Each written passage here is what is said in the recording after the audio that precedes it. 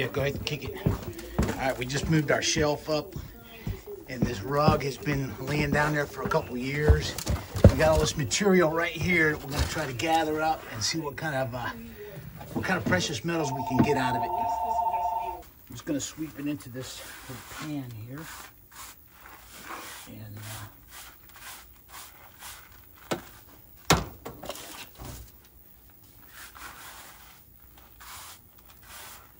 now what I'll do, put it in the bag.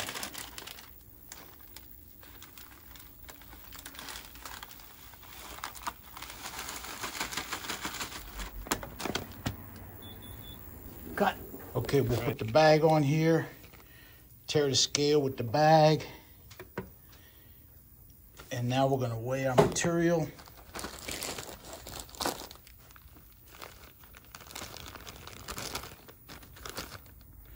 Looks like we've got 200 grams even. Welcome back, everybody. Sweet Tips here. And today what we're going to do is I've got some low-grade floor sweeps from the jeweler's office that we swept up off of his mat that we have down on the floor there where we service customers. This is low-grade material. In other words, there shouldn't be all that much precious metals in here. But what we're going to do now is separate it all out and see what kind of yield we can get. Let's get right to it.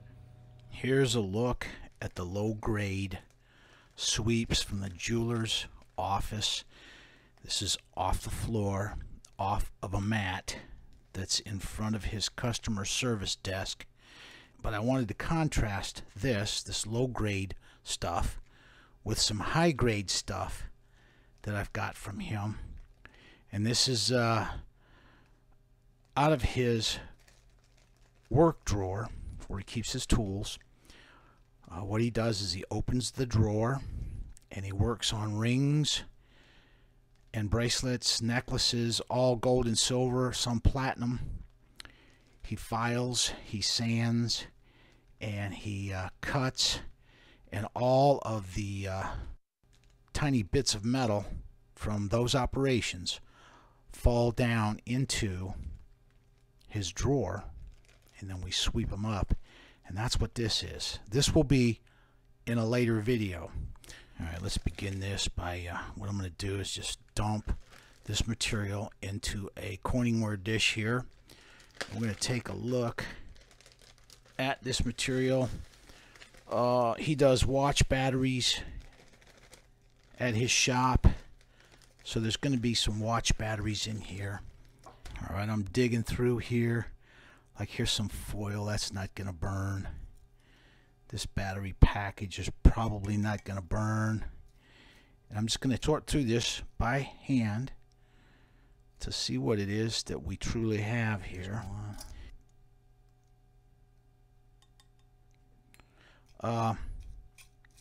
They contain silver, but the main reason I want them out of here is because they will pop like popcorn when we put them in the oven to burn everything and blow the material out of the dish. So I want to go through here and try to get all of the batteries out before we go to the next step, which is incineration. Alright, I've been through this about 4 or 5 times all the way around, and we've got these batteries out of here. So now what I'm going to do is I'm going to transfer the material to an unglazed melt dish, and we're going to take it out and put it in the oven and burn this to burn off all the combustible material that's in this group.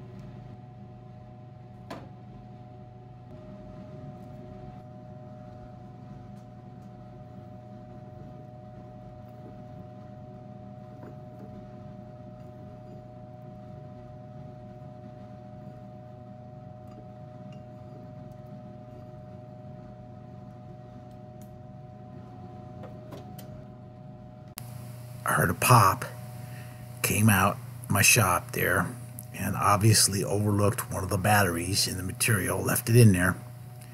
It exploded from the heat and ejected some of the material out of the melt dish. You can see there in the bottom of the oven there, some of the material has been ejected out of the dish from that battery exploding.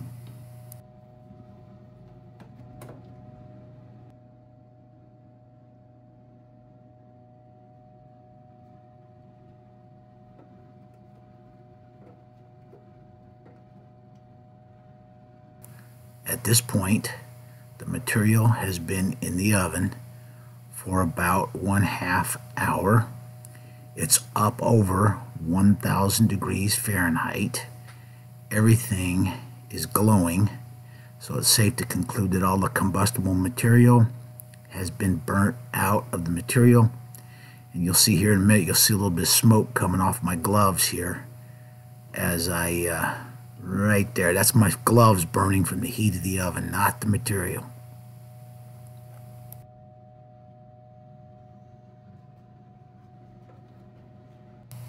I left it in the oven another 15 minutes. You can see here it's all glowing. I'm going to pull it out and we're going to examine it, and it looks real good. Everything is a fine, dry ash.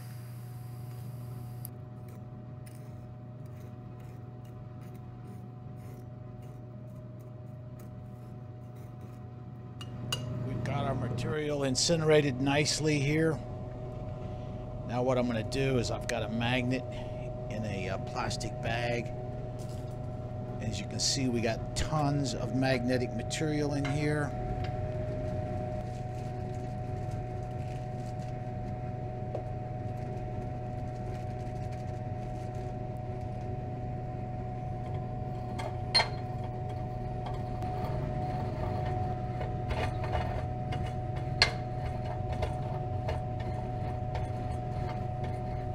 What we'll do now is put it up here in our fine mesh strainer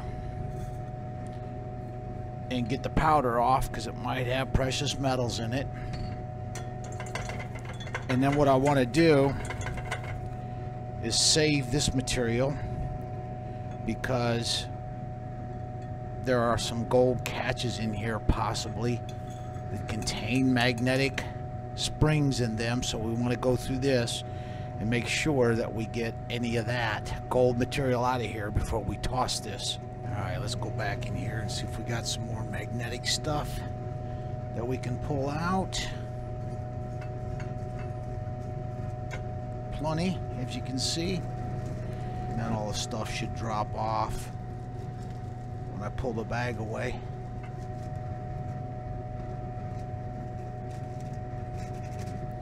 Then we'll just grind this up. Alright, most of this is probably just going to be dirt, but we want to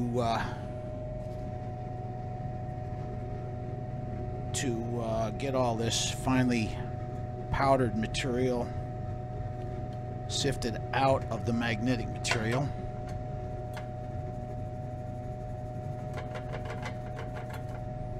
That's what's left. Pretty much got all of the magnetic material pulled out of there now. So what we'll do is start grinding the rest of the stuff here into a finely divided powder. We strain out the big chunks of scrap material and we gather the powdered material down in our beaker. Look in here, see if we got any pieces of solid gold, such as those pieces. That's a piece of silver wire right there. So we want to save this and go back through it. Plus there's some stones down in there, I'm noticing.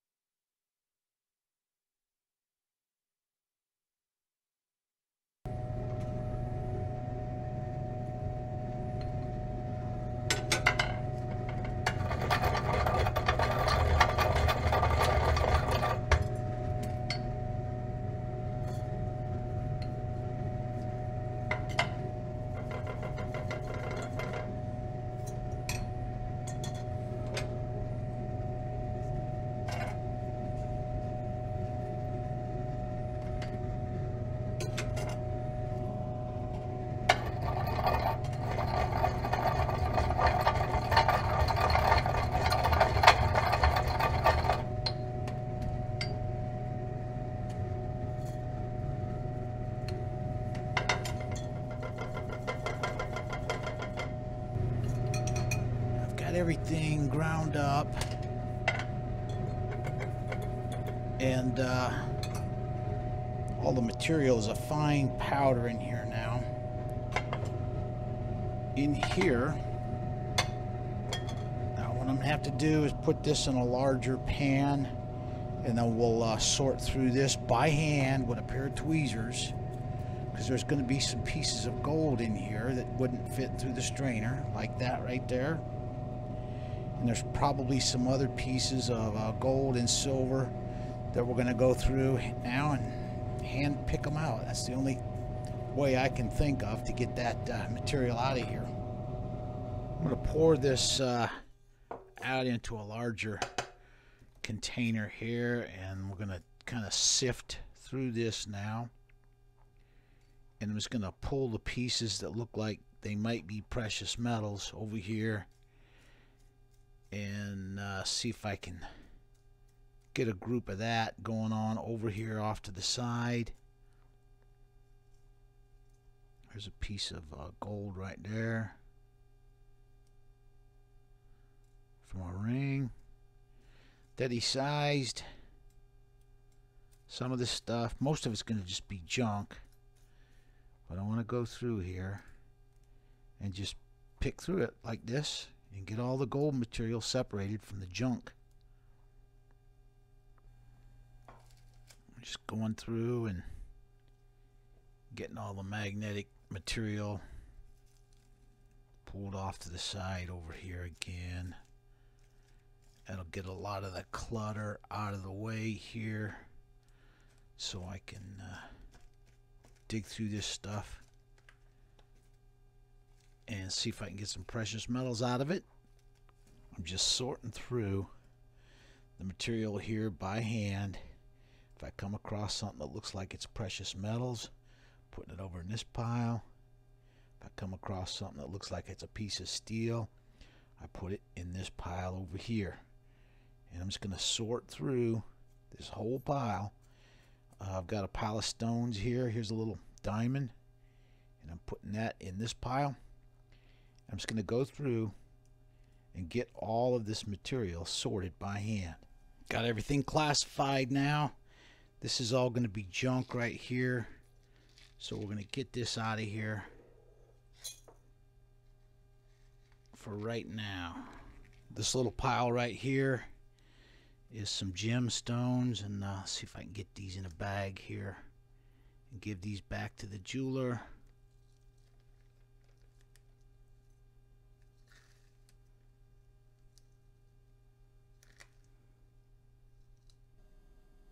Alright, all this material right here I think is going to be pieces of gold, silver. Try to get these into a melt dish, and we'll melt this material into a little button, and then use some silver if we need to inquart this material.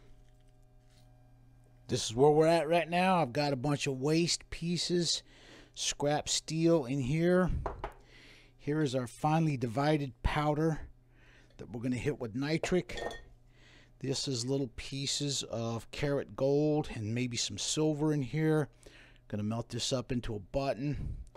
But for right now, what we're going to do is we're going to sweep the rest of this material back into this grinding dish here.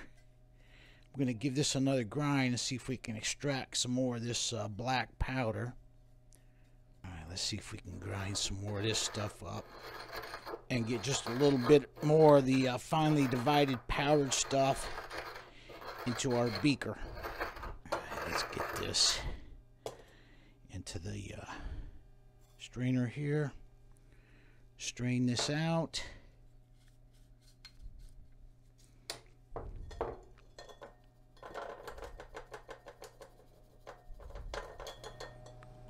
Out into the shop we go.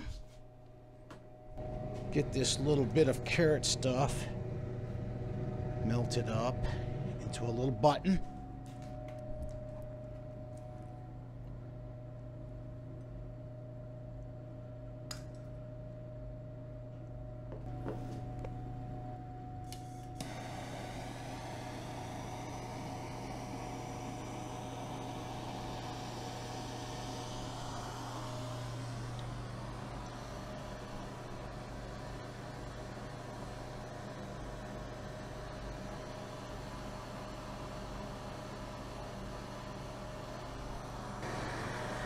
Alright, I think we got us a little button here now. Could be highly impure metal. It's okay. Put a little borax on it.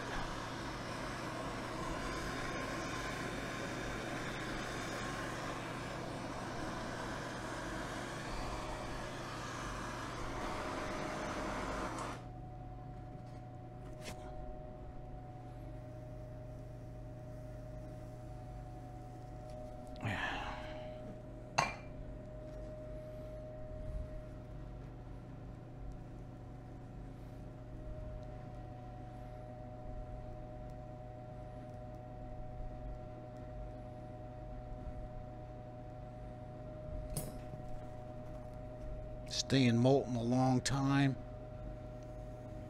It's borax I'm putting on there. Waiting for it to freeze up so we can get it out of that borax and not have it become glued into the dish. There it goes. I think it's solid now. Let's see what we got here. Nah, it's still molten. See how it's moving around like that?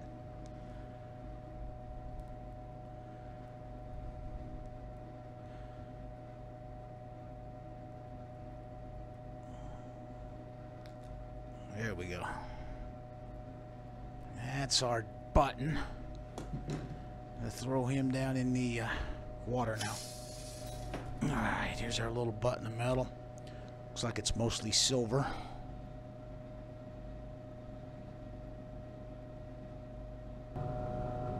First thing we're going to do, take our button, put it in a small beaker here, cover it with some distilled water, and now I'm going to add some nitric acid,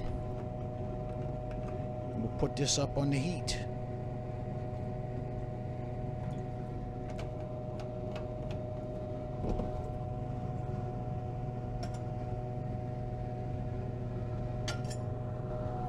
Next, we're going to take our material that didn't go through the strainer, add that to this beaker, because there's going to be pieces of gold in here. So I'm going to try to extracting anything that I can with nitric acid.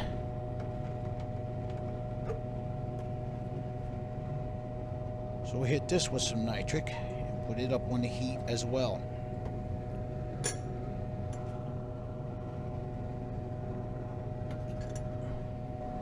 Okay, lastly, I'm going to take our finely divided material here, add some distilled water,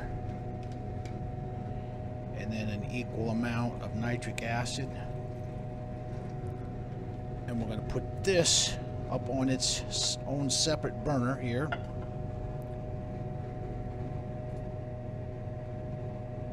And start extracting any silver out of this material.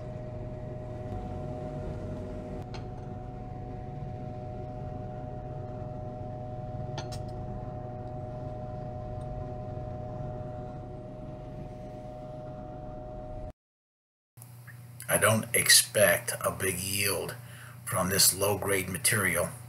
The jeweler said, "What are you doing adding to your workload like this?" But I said, I seen him sweeping it up, so I said, just go ahead and give it to me. Let me process it.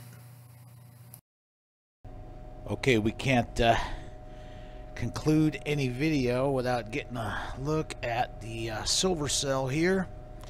I just changed out the filter basket the other day, and it's revved it up pretty good here. The silver's starting to deposit nicely on the inside there. Alright, I'm going to go ahead and load up the anode filter with some impure silver shot here. I've got a fabricator making me a pair of tongs for my 3-kilogram crucible, and that should be done in the next few days. And when we get that in, what we'll do is melt up a big batch of this impure shot with my new furnace. These three solutions have been on boiling now for about 3 hours, and I've been adding water and nitric acid. So what we're going to do is take these down and let them cool down. And these are going to take some wrangling and some finessing. I'm in uncharted territory again, as usual. And so we're going to have to figure out how to proceed with these. But for now, what we're going to do is take them down and let them cool off. And what we'll do is just let these cool down. I'm going to have to figure out how to proceed here. We'll rehydrate these, and then we'll come back to this in part 2. This will conclude part 1 of the Jeweler's Waste low-grade floor sweeps. Thanks for watching.